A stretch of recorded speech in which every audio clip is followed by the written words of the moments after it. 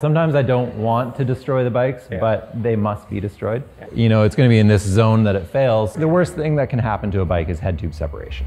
Right? So that's why we're pulling frames apart to see how much force they can withstand before the head tube comes off. So this bike has already lived a life of abuse, so I don't feel too bad about ending it. It might be a bang, it might be a slow tear. The aluminum frames are not as spectacular as carbon, and we see it holding and holding and holding until finally it deforms. And that's what we're really looking for, because it gives a rider some time. So that's 1,000 newtons force, 2,000 newtons, that's 3,000. So we want to see this one around 4,000. Just over 4,000 newtons. The force curve is starting to level off, so we're incurring damage onto the frame right now. That's the kind of failure we're looking for, where the bike is still in one piece. A situation no one should encounter on their trail bike.